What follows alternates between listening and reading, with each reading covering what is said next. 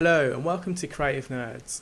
Today's tutorial we're just going to be showing you a new feature which is built into Photoshop in the new installment of Photoshop 2021.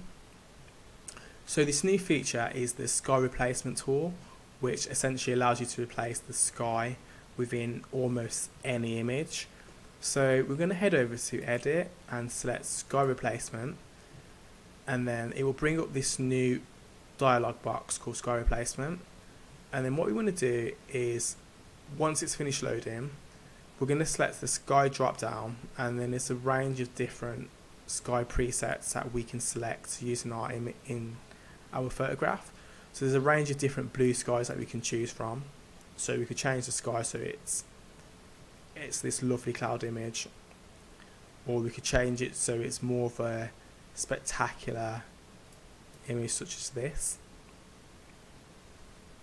So like once we've chosen a preset, what we can then do is we can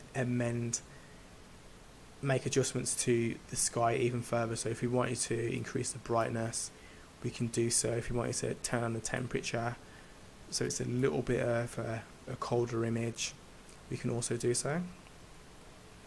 So there's loads of different adjustments that can be made to the sky replacement that we've selected. Once we're happy with the end result, we can then select OK, and then what it will do is it will put the sky replacement into a folder, and then all of our adjustments which have been made will be added as separate layers, which we can turn on and off.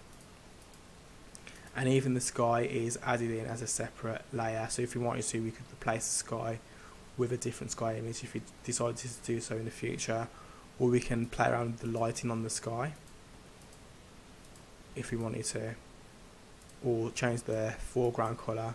So having all of the folders, having all of the filter options in a separate folder really gives us that flexibility to be able to amend the sky image even further.